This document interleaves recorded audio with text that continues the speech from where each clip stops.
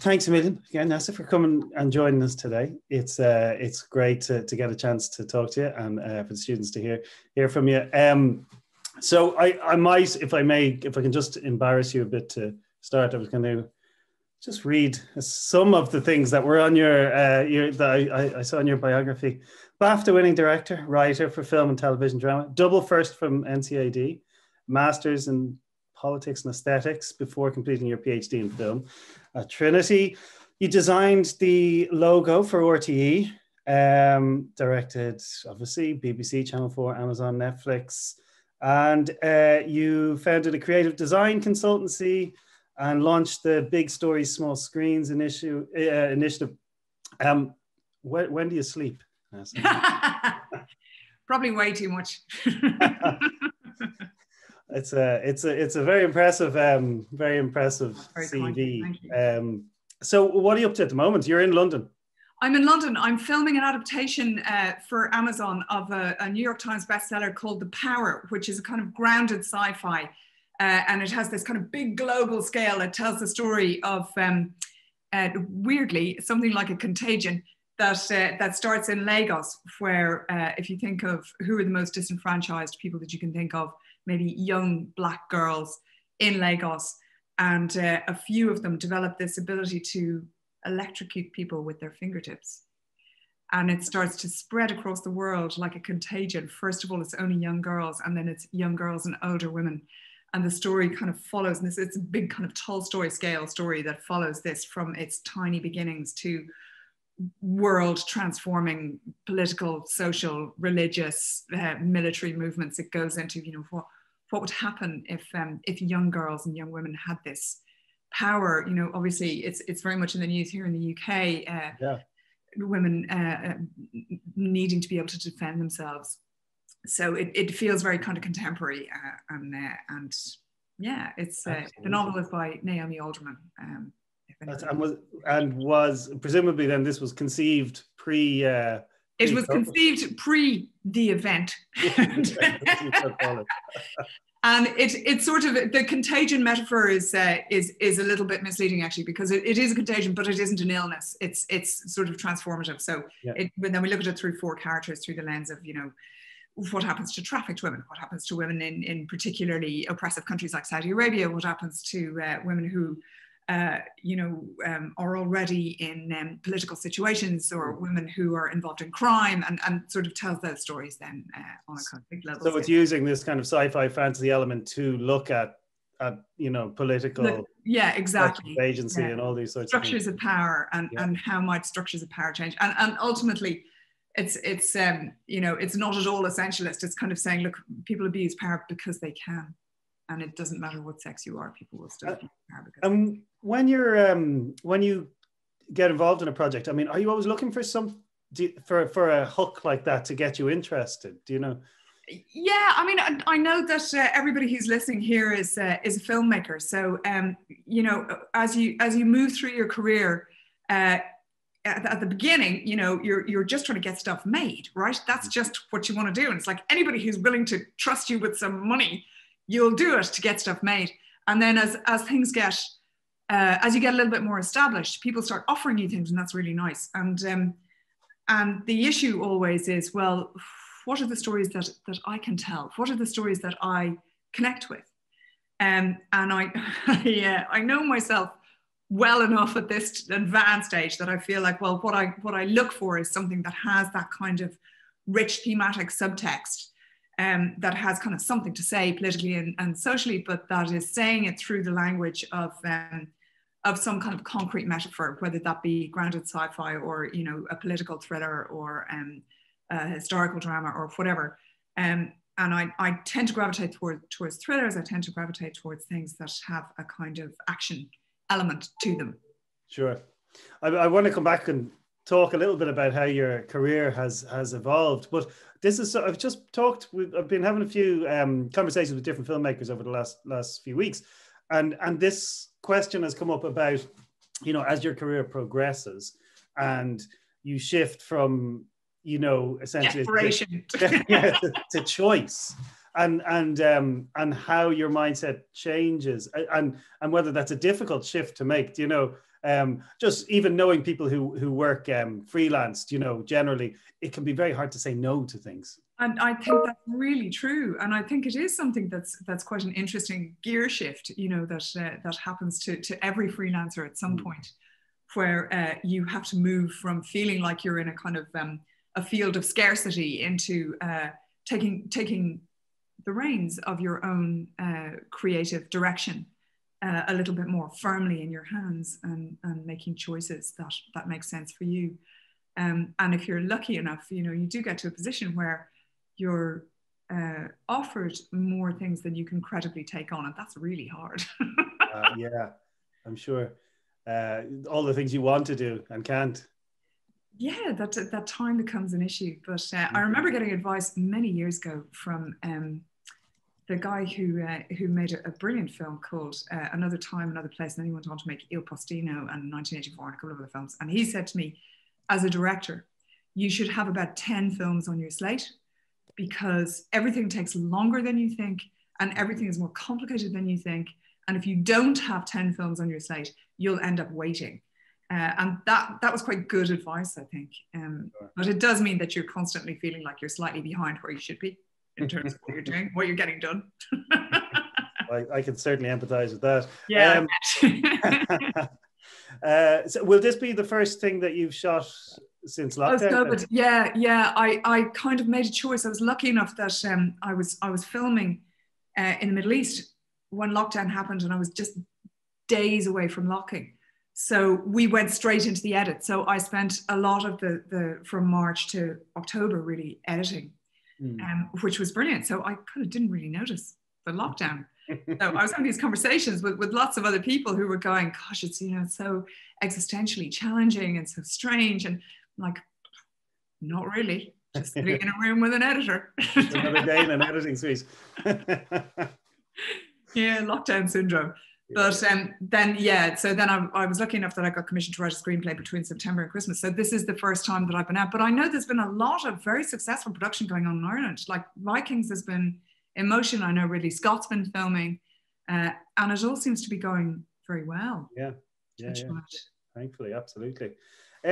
So I might take you back then, if I may, and to think about how you got to this position of abundance. So you that makes it sound very different from how it actually feels. Just so you know. Well, we want to give people, you know, there's hope. There's hope. Yeah, hope. Exactly. So you studied in IADT, so you basically visual arts background. Yeah, I studied in NCAD. So I started out in visual art, and I not at all like your current students who are infinitely more educated and sophisticated than I was. I sort of knew I wanted a career in visual art. I was very interested in storytelling, and I was interested in, I'd always been, you know, interested in writing and interested in analysis and interested in visual art. I thought, well, I'll go to art college and then I can, you know, hold on to all of those things. And it was really only coming to the end of my degree in NCAD that I kind of woke up to the possibilities of film and video. And I was lucky enough to win a scholarship to go and do that then in the University of the Arts in Berlin. And there were two women teaching there. One was an artist called Valley Export, and another was an artist called Rebecca Horn. And they were both working in experimental film and video, and quite political experimental film and video. And I got really involved in that, and I ended up doing my master's degree in that. And then I got offered a job by RT to work with them as a designer. So that was sort of, that was in the early to mid 90s when the kind of CG revolution was just taking off. Sure. So I did a lot of music videos and title sequences and design work where I was kind of directing the material, but the material was all incredibly visually driven. And it was a good learning curve for me because I was kind of coming in at the beginning of the digital age. So I was very comfortable in that arena. And I did a lot of design for RT, like their logo and title sequences and, you know, idents and all that.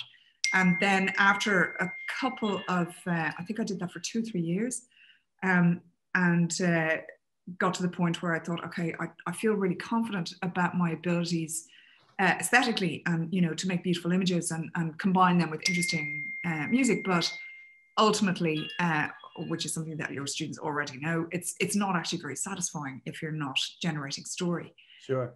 So at that point, this was now in the mid-90s in Ireland. So the film board had been set up, I think, 5 years at that point.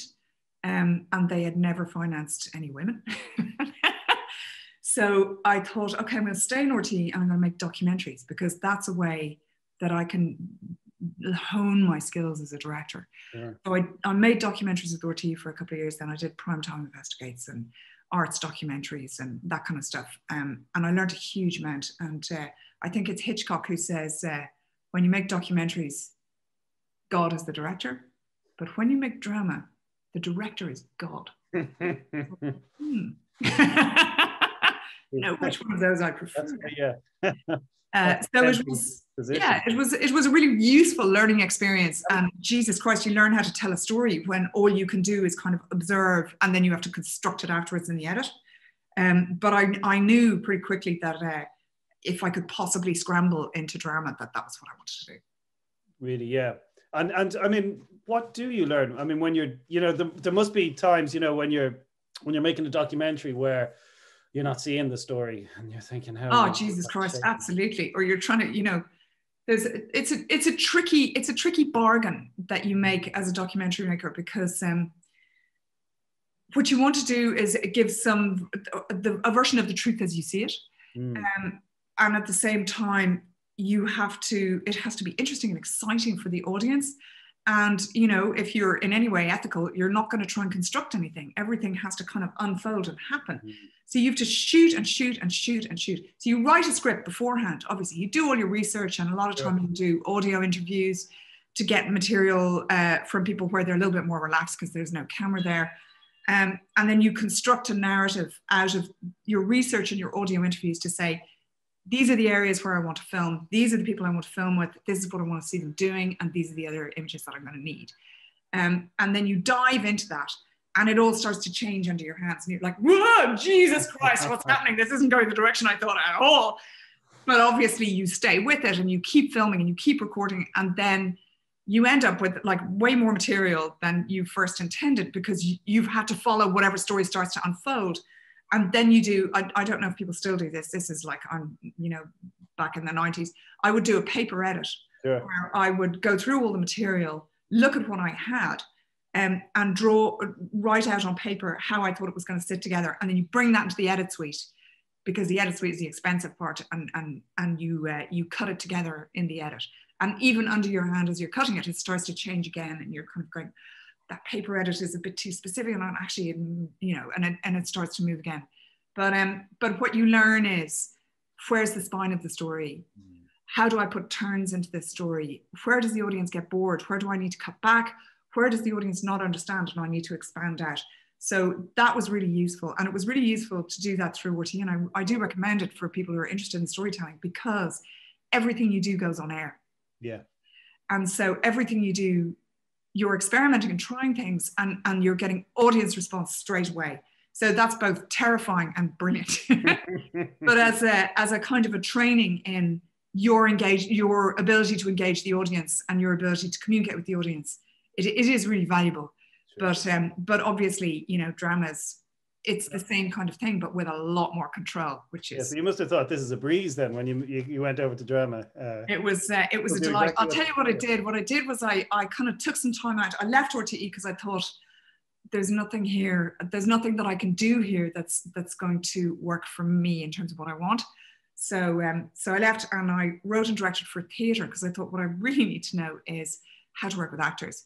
And again, for young filmmakers starting out, I would really recommend it, because it's that big long rehearsal period is a really great way to start working with actors and thinking about how they think and how to support them best and how to elicit quality performances. And I did some training in improv in order to better understand how to support actors on set. And that was the point where I thought, actually, I could do this for the rest of my life and still be learning. So this is where I want to live. This is where I want to be. But I definitely didn't want to do any more theatre, because I'm just in awe of theatre directors, because it's one night it's brilliant, and the next night it's terrible, and the next night it's brilliant, and then it's over, and you've no record, and you're like, all that work, and it's like in a skip. It must be an experience of constant stress being a theatre director, because it never ends. Yeah. And you know what they say, theatre is an actor's medium and film is a director's medium. And it's really true. You know, all you need to do in film is capture that performance one time and you have it forever. You've caught the lightning in a bottle, and that's really satisfying. Well, and what were those elements that you learned about working with actors that you took to your film work? Because I mean, you've worked with obviously a huge range from kids through to very established, film and television performers. So I've worked with very inexperienced actors, kids, and as you say, and young actors, and I've worked with Tim Robbins and Christina Ricci and people who are kind of big global names. Essentially, and I'm sure your students will know this. And what you're trying to do is you're trying to elicit something authentic, and it's really valuable, I think, to be able to speak the actor's language in that respect. Not to be what actors refer to as result direction. Can you cry here, or can you look sad? Can you look frightened? That those are really unhelpful directions for actors and often result in bad acting. And that it's much better if you can engage. If what you want is a performance that feels exciting and thrilling and unexpected, it's much better if you can engage with the actor somewhere near the level that they like to produce work from. And everybody is different, of course, and every actor is different, and they'll all want different things from you. And part of your job is to kind of feel that out with the actor. But it's to try and, I think the first thing I learned was, okay, this is about relationships, actually. It's about one actor's relation to the other. So put in really simple terms, rather than, can you look frightened? It's to turn to the other actor and go, can you frighten him? Because actually that's a much easier direction to follow. Do you know what I mean? Than somebody trying to synthesize emotion, if that makes sense. So you're trying to give something external rather than internal, as it were. Yeah, exactly. Yeah, and to play the relationship all the time. So even if the other person isn't on camera, if they're actually delivering a big emotional charge, you'll feel it off the person on camera, which is what you want, right? So that was an early discovery that has kind of driven a lot of my direction of actors since. That's great. And it is a useful way of thinking about it, I think, thinking about it as relational between the actors. I mean, your career is quite unique, really, amongst Irish filmmakers, in that it's nearly all taken place outside of Ireland. I mean, obviously, you came back and directed Sea Fever, which we'll talk about in a little bit. But yeah, you quite quickly started working in the UK and further afield. It's an interesting thing, isn't it? And I hope that it's different now. I mean, when I left RTE, I felt myself, I was like 29 or 30 or something, and I felt myself to be kind of moderately established. I knew my way around the business, and I had good connections in post, and people knew who I was. But it was just impossible to break into drama. And I think there were a couple of reasons for that. One was there was very little drama going on. So we're talking about the early 2000s. So there's very little drama going on. And what drama there was, interestingly, was going to people who already had a very established career, which I understand. If your company is only making one drama every 5 years, who's going to risk a relatively unknown director? So it was necessary, and I was going for things, and I wasn't even being kind of considered, because I just didn't have the bulwark of a CV full of drama behind me. So I was able to make short films, and that's fine. But at the time, I was thinking, God, I used to be paid for this, and now I'm making short films, and I feel like I'm a student again. Yeah. So I came over to London, and I met with a few agents, and the first person I met actually took me on, which was really lucky. And she basically introduced me to a whole load of people, and the BBC were then immensely helpful, because they just had a lot of drama going on. Yeah. So there were a lot of opportunities, and if you were smart and as your students are, cine literate and able to engage in a conversation and not be too mad, like, they would give you a shot. And so that it was a much more open field. And at the time, what I really noticed was there was a lot less, and I'm sure it's different in Ireland now, but at the time, this was in kind of 2004, 2005, there was a lot less kind of rancor and raw competitiveness between people looking for work, because there was quite a lot of work going on. Sure. So that gave me a lot of opportunities, but I didn't really want to move away. I wanted to live in Ireland. So I just did this ridiculous thing of, commuting, working in London and living in Dublin. And I'm kind of glad I did, because the other thing, of course, that is, for a career as a director, it's kind of a gypsy life, and even if a lot of the production that you're doing is funded and based out of LA or funded and based out of London, the chances are you're not going to be working there. So live where you want to live, and be available. And you can work anywhere in the world. And if you look at, say, the career of somebody like Lenny Abrahamson versus the career of somebody like Neil Jordan, it was necessary for Neil Jordan to leave Ireland in order to be a global filmmaker, whereas it's not necessary for Lenny Abrahamson to leave Ireland to be a global filmmaker. And that's great. Yeah, absolutely. And I might talk in a little bit just about that, about, how the relationship between, Ireland and the global, film and television industry has shifted. But I mean, going back to the BBC then, I mean, and I think it's remarkable, I think, how often just being able to have a good conversation is significant to people's careers, as in going back to that thing about relationships and building relationships with people. And it's was trust, I think. Yeah, exactly. And so was the BBC, was it a kind of scenario where, once you've established that you are trustworthy, that then the work kept coming? And it happens quite quickly for anybody who's interested in that kind of career. I don't come from money. So one of the things I learned early on is a lot of people who just dive straight into feature film don't need to earn a living. So I needed to earn money, and I wanted to be a director. So I needed both of those things to be happening. So TV was a route for me to do that. I wanted to be in drama. I wanted to work in exciting storytelling.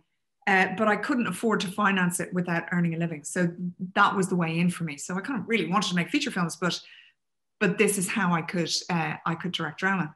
And the BBC were really helpful in that they'll give you a shot, and a lot of people will get a shot and then nothing will happen. But what you have to do is take that opportunity. Like I directed Holby City. You take that opportunity and go, I'm going to make this the best version of this drama that you've ever seen. And you think about it really seriously, work really hard with the actors, all of whom are incredibly excited and really keen to do something great, right? Because they all want to use it as a springboard to something else. Yeah. And you make it really, really good. And if you do that, you never have to do Holby City again. And I'm not the only person that this works for. This totally works. And out of that, you get a more expensive drama. So in 3 steps, I went from Holby City to directing Happy Valley. Yeah. Because it's as you say, it's a relationship of trust. So I did Holby, then I did one other thing. Then I met Sally because I did a feminist detective show called Scott and Bailey. And then the BBC asked me, did I want to do Happy Valley? So if you can establish that you're good, you can do the job, you're trustworthy, you don't, you're not crazy on set, you don't bully people, and you have a vision.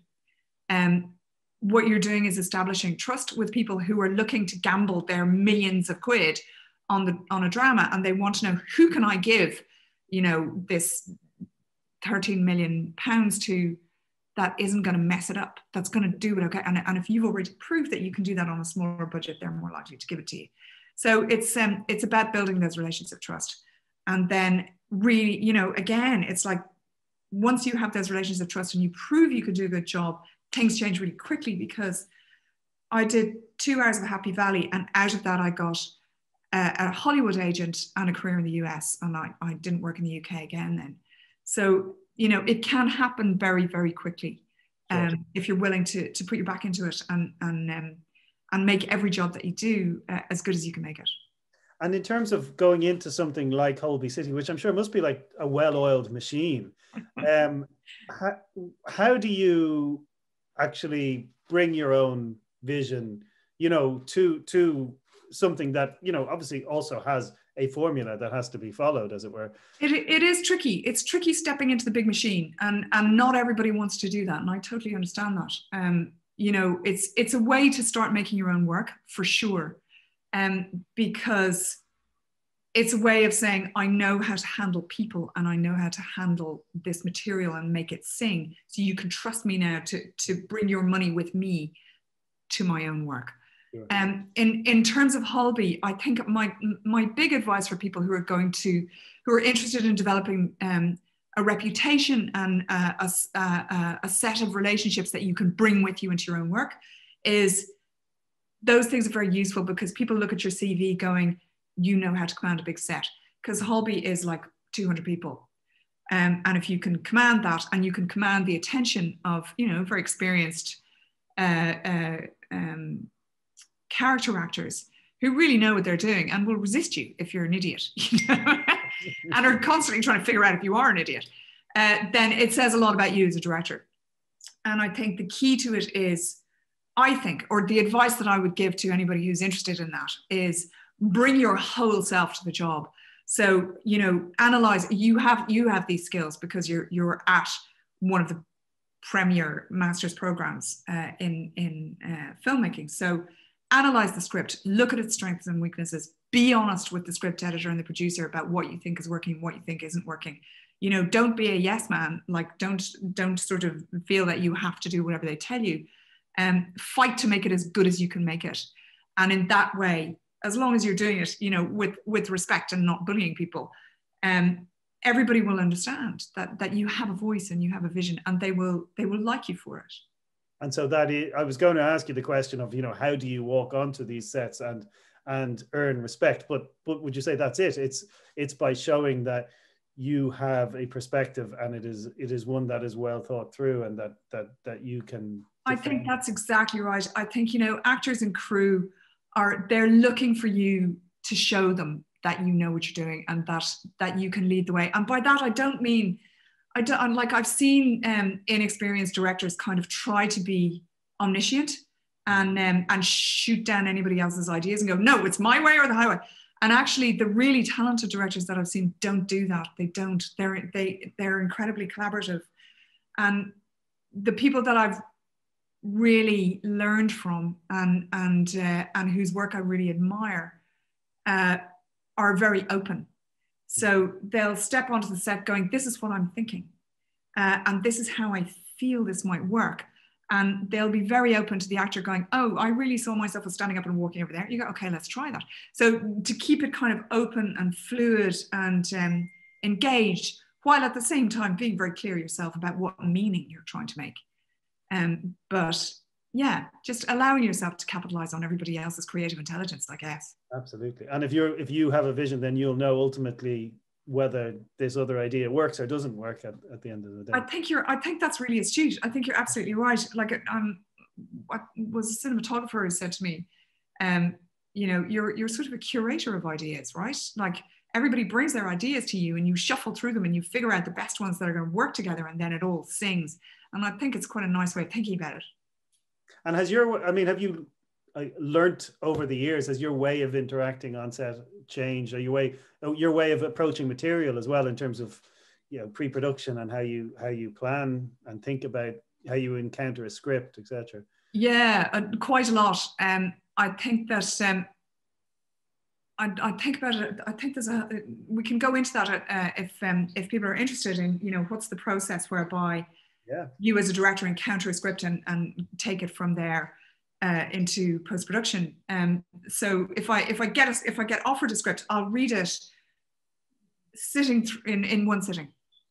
And it was advice I got from the brilliant cinematographer Sławomir Žižek, Sławomir Ijak. Yeah. Who that's our shared PhD history coming out there. If you mention Žižek, all of our students start to get a nervous twitch. Yeah, I can imagine. Yeah, I get a bit of a nervous twitch myself, so we'll sidestep that elegantly. Sławek Ijak is the man who shot all of Kieślowski's films, and he went on to be big noise in Hollywood. But one of the things he said to me was, You never get a first read twice. And his advice was, when somebody sends you a script, sit down, read it all the way through to the end, and then write down everything you're thinking. And it's a brilliant piece of advice because, of course, that's how the audience is going to encounter it, right? And you're amazed at how clear you are actually after a first read, going, I was confused here, this didn't make sense, I love the idea, the underpinning seems to be this, the theme is that, don't really understand why this character is here. And those things, holding on to those notes is really valuable then, because when you read it a second and third time, you kind of settle into it and you lose that a little bit. So I would say definitely do that. Do use Sławek's advice and do that. And then the next thing that you're going to do is send a set of notes back to the writer. If you're interested, you might read it and go, no. But if you're interested, you're going to send a set of notes back to the writer. And that will give you an idea of what kind of writer you're working with, because either they'll be open to that or they won't. And you want to be open and collaborative and engaged in a conversation with them. And let's say that goes well and you get to the point where you're like, I love this script, I want to shoot it. So the next thing you're going to do is think about everything in the scene is about meaning. Everything that you film the audience will attach meaning to. So I remember, oh shit, what's his name? The man who made The English Patient. Oh, sorry. English Italian man. Yeah. Him. I think I've been able to answer that like before lockdown. It's yeah. I know, yeah. So anyway, him. He was Anthony, yes. And he has Minghella. Minghella. There we go. We got there. Anthony Minghella gave me a great piece of advice, which was consider absolutely everything in your frame, because the audience attaches meaning to everything in your frame. And I think he's absolutely right. And where you place the camera has meaning, and what kind of room it is has meaning, and what colors are in the room, the audience will attach meaning to. So that's really interesting. That's kind of the fun of being a director, right? Is that you're selecting and choosing to build a world, and everything that you put into that world has meaning. So you're looking for locations and ideas and thoughts and references. And as soon as I know I'm going to do something, I start collecting images, because the more that you think about it, the more you'll find images in your surroundings and in your encounters with other films and photographers, and your daily life. You'll find going, that's really good, that's a costume idea, oh my god, and all of those things will start to make a big collage on your desk and on your walls and in your head. And then you can show that to other people, going, here is the interior of my mind, here is what I'm thinking of. And it's massively helpful for the designer and the costume person and the makeup person. And then you're looking for locations that will support that, all the time thinking about meaning. And when you have all your locations set, then I would favor I think it's Eisenhower who said,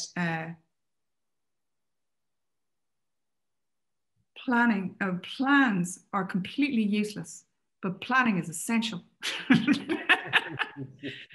And it's that idea that you sit down and you work out how you're going to shoot it in as much detail as you can, going, I'm going to start the camera here, and then I'm going to pull it over there, and then the actor's going to walk forward and it'll do this. And you have all that in your head. And I would always share that with the cinematographer, and I'd share it with the AD, because they're thinking about where are we putting all the vans and where are we putting the lights and all of that. So you're telling everybody all of your plans all the time, and you'll walk it in advance and figure it all out. And then you'll get there on the day and the actor will go, I didn't actually see myself walking forward there. I had this idea that I'd stand back and cry. And you go, oh, that's brilliant. And suddenly everything changes. Yeah. And that's the Eisenhower thing, right? It's like, but planning is essential. To give yourself the freedom to change, in a sense. Exactly right. Yeah. That it forces you to interrogate every moment and every beat and figure out how you're going to work it out, so that on the day you're free. Yeah. That you can throw it all away because you know all those beats so well that you're able to think on your feet. And then the old adage is really true. You write the film 3 times, once when you write, once when you direct, and once when you cut. Editing is absolutely where it's at. It's like when you're shooting, it's like if you can make an analogy with writing a short story, when you're shooting, you're just collecting together every single word that you might want to use when you're writing that short story. And then that bucket of words is all you have. That's a terrifying thought. Yeah. So, you want to leave yourself some flexibility in case you decide to lean into another aspect of the story. But at the same time, be kind of clear enough about what the main thrust of it is, that you definitely have the language that you need to tell the story that you want to tell. And the edit is really where it all happens. And the edit is the most exciting place to be. And it's the only part of filmmaking that is a completely, completely unique skill set.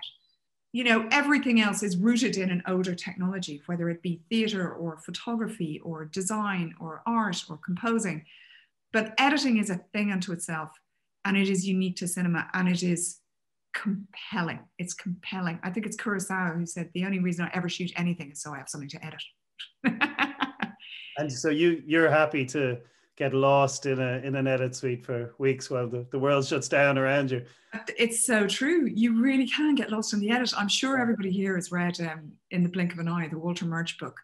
Sure. And what he talks about there, that notion of when people blink and whether you include the blink or don't include the blink, and what kind of meaning that conjures. It's all really true. And it makes editing incredibly exciting, that you can change the meaning really quickly by one small shift of just a couple of frames. So that's kind of thrilling. And then depending on what music you put in it, it's you can play against the scene, or you can play with the scene, or there's a myriad of different storytelling opportunities that will completely change the work. Your answer was so thoughtful there that it makes me want to next ask you I was going to save it for a little while, but in the midst of all this sort of success and growing portfolio of work, you decided to go and do a PhD in film. And is your question, what the bloody hell were you thinking? Is that your question? No, I'm going to frame this very carefully. So I want you to make the point I want you to. I'm constantly trying to make the students the way that, when students come and study film, they obviously learn the practical aspects of how to point and shoot, but also the theory of film, the history of film, ways of thinking.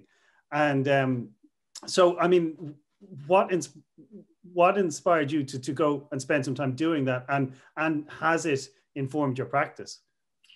In the last question first, absolutely, it inflects and informs everything that I do, and I never made a better choice than to go and do a PhD.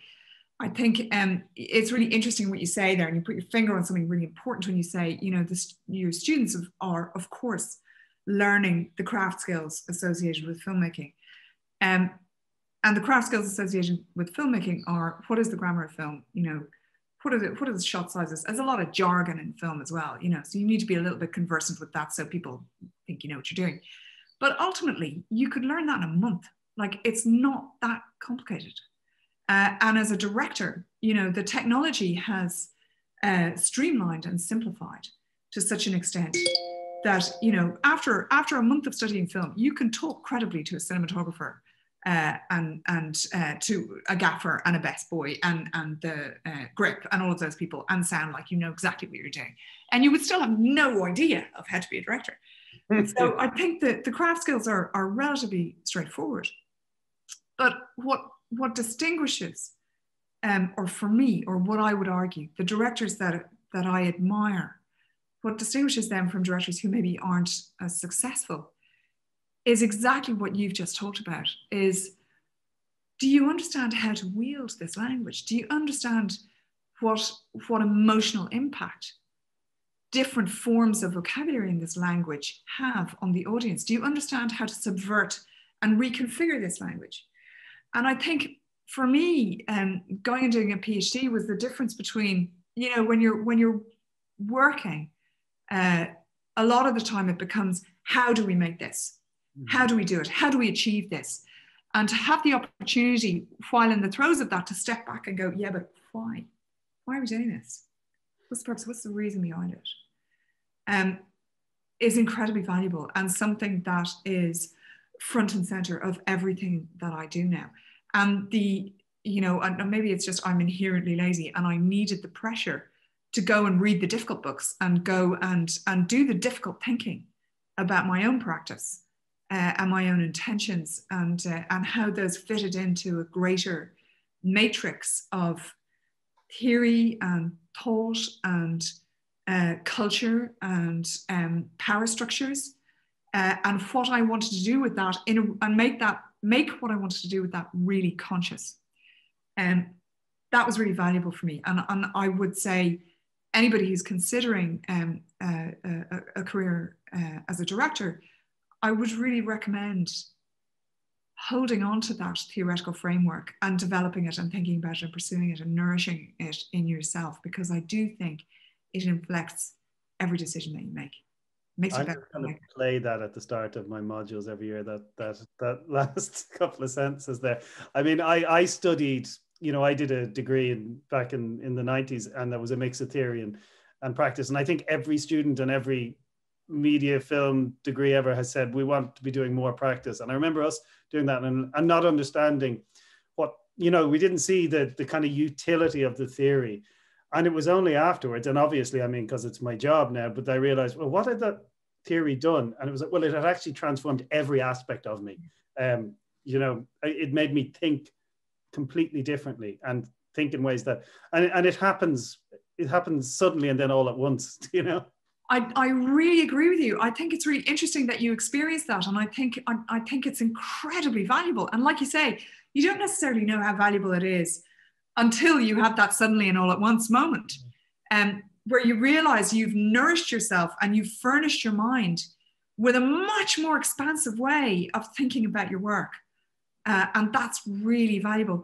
And the thing about filmmaking is there are so many landmines and tropes and stereotypes, and people fall into them all the time. And the more that you can arm yourself with intelligence and insight and analysis and perspective, the less likely you are to fall into one of those terrible cinematic landmines that, we're constantly pointing and laughing at in Hollywood cinema. Sure.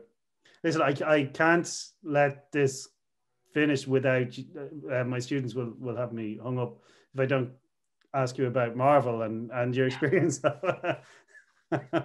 of working, making Jessica Jones and Inhumans, and again stepping in. We talked about that well-oiled machine. I mean, that's some machine, I presume. Yeah. Well, Jessica Jones was a real pleasure. I know the filmmaker. The woman who wrote it is a woman called Melissa Rosenberg. And she's a very thought out, educated person herself, and she has a degree in psychology. So she was kind of coming at it from that perspective. And together we were really clear about what we wanted to make. That we wanted to make a noir drama about trauma and about overcoming trauma. That would also have a kind of wish fulfillment element, because a lot of the times these kinds of stories, especially when they're told about women and women's trauma, leave women in a position of great vulnerability, and the kind of enculturation that's produced is, this promulgation of the idea of victimhood. So we wanted to both make something that was truthful and honest about the nature of trauma, but also that did not leave its protagonist in a victim space. And I think Marvel were very generous in terms of giving us the space to do that. I think that it's very different from other Marvel shows in terms of the politics of it. It's quite decidedly anti-vigilante, and it's quite markedly feminist. And that was real joy. It was real pleasure to make something that had value for a big audience, that had that kind of big muscular storytelling in it, where there's wish fulfillment and there's, extraordinary events, and you're in this pushed, quite gothic world, but at the same time you're trying to articulate a thematic underpinning that touches on something that's a deeper truth. Sure. Yeah, and it's such a fantastic series.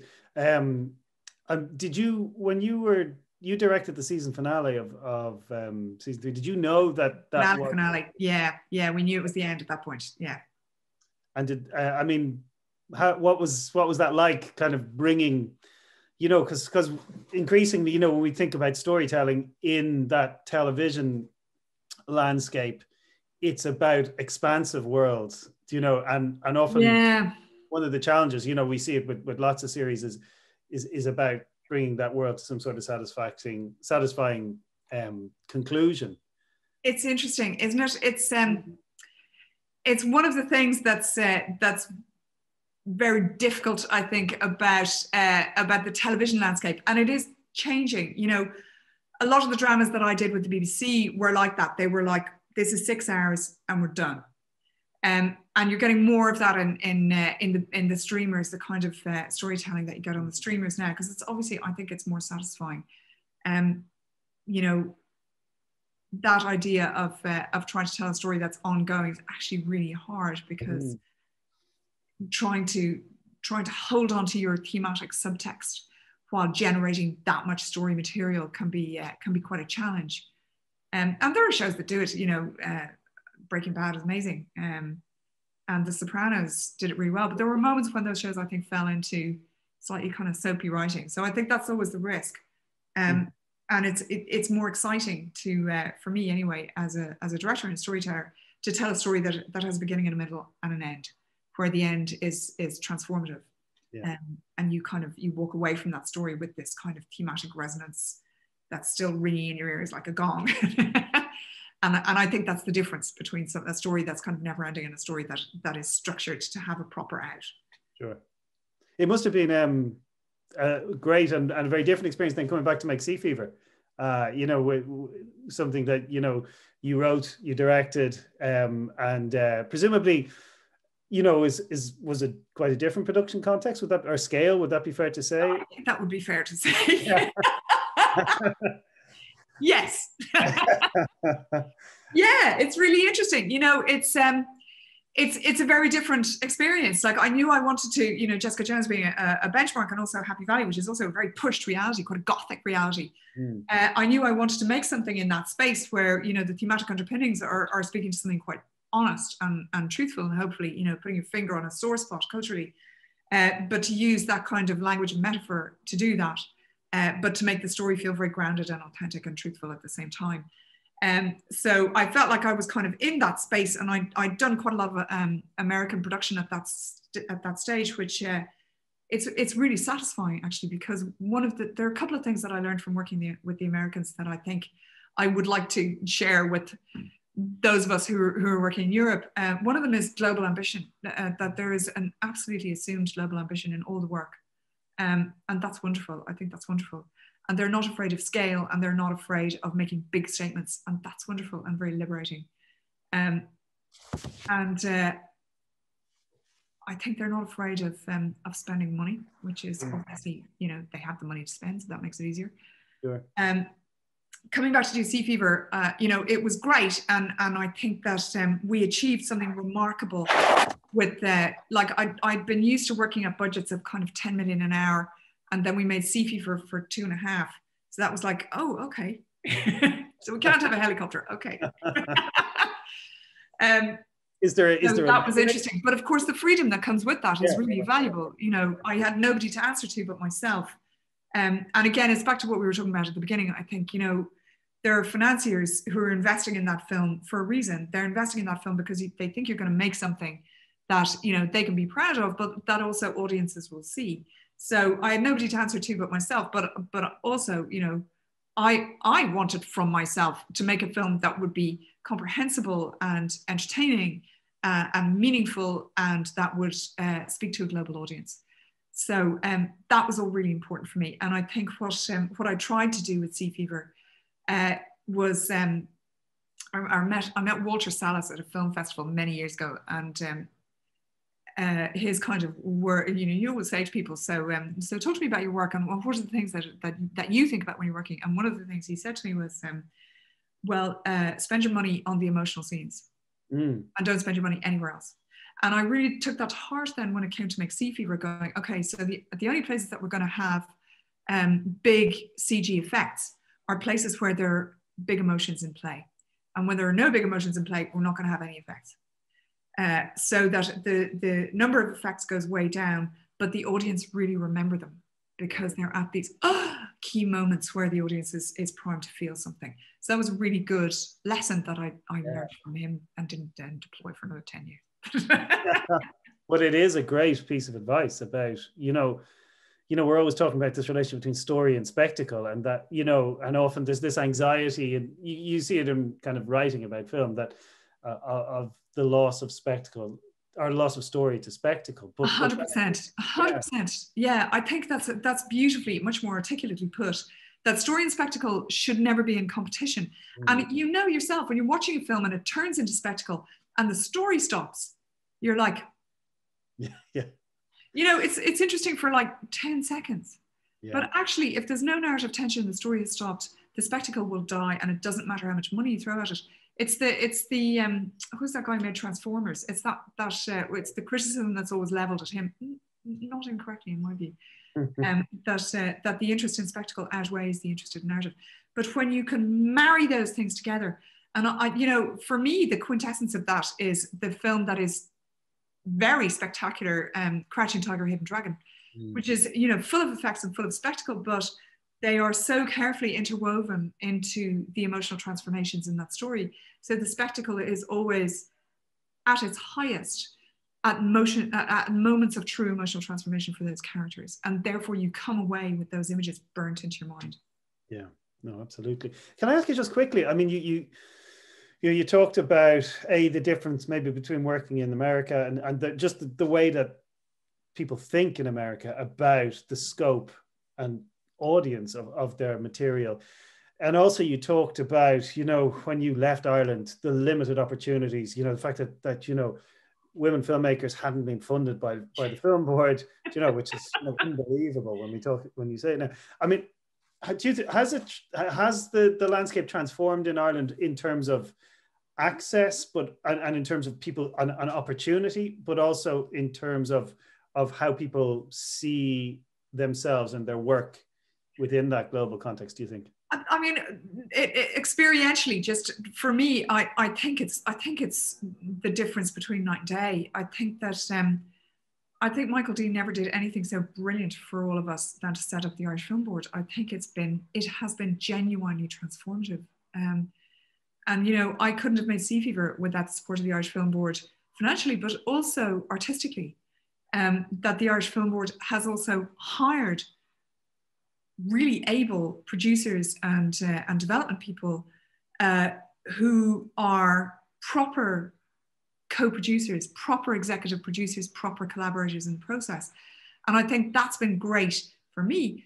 And it's also been great for emerging filmmakers who are making shorts and making low budget features, that there is that level of homegrown Indigenous expertise there to reach underneath them and support them and lift the work to a higher level. And I think we're really reaping the benefits of that now, 30 years on from the Irish Film Board. And connected to that, Screen Skills Ireland is absolutely world class in terms of the kind of training that they run. And I love the fact that they run that training on the basis that people are already working. And for anybody who's interested, I think, what you get from a university setting is what we were talking about earlier, Conn, the work that you do, which is that incredibly crucial nourishment of the intellectual imagination and of the analytical imagination and of the sociocultural imagination. And you cannot be a good filmmaker without that. You just can't. And then what Screen Skills Ireland will offer you is we can give you short, sharp, incredibly directed and focused support with your skills, your craft skills as a screenwriter, as a director, as a script editor, as a cinematographer. And they bring in the best in the business. They bring in people who are absolutely at the top of their game globally. Because if you say to somebody, will you just give us a week and we'll give you a nice place in Ireland? And what they achieve and the people that they get, it's really something. And so I would encourage everybody who is interested, they won't take you on unless you've already made a couple of shorts and you've already kind of established yourself as reasonably serious. But get your name on their lists, because they do this extraordinary craft-based support that is transformative as well. And that's been amazing for Ireland. No, you're right. Absolutely. It's great that we kind of have that infrastructure now around film production and media production. Listen, there's a couple of questions I've asked everybody, and I'm conscious of time. So just before I let you go, that just to again, one of the kind of great things about this is the students, despite, you know, obviously their educational sort of experience has been diminished somewhat this year for obvious reasons. But one of the great things is they've been given the chance to hear from people who are, you know, working at the top of the industry. And I think it's just so valuable to get a sense of the reality of the job that you do. So with that in mind, there are two questions I've asked everyone, one of which is, could you describe a typical day in your job? And often the answer is no. Well, the lovely thing, you know, people say to you, being a director is the best job. It so is. It absolutely is. It's brilliant. And, you know, not unlike you, every day is different. Every day contains different challenges and different duties and responsibilities. So today, for instance, I'm filming the week after next. So this morning I was down, it's a grounded sci-fi, right? So we're saying it's happening in the present day, but I've kind of decided, well, we're going to favor brutalist architecture in this show.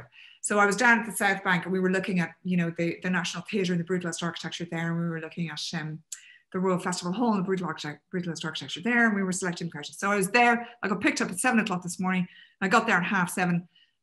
I met the designer, the producer, the cinematographer, and my first AD. And we walked around the space going, here are the scenes, here's the story, how can we tell the story in this space? And the designer was going, well, we can build you an extra wall here, and we can you know, close down the space this way. And the cinematographer is going, I can light up that building from the outside, and then when we look that way, we get this glow.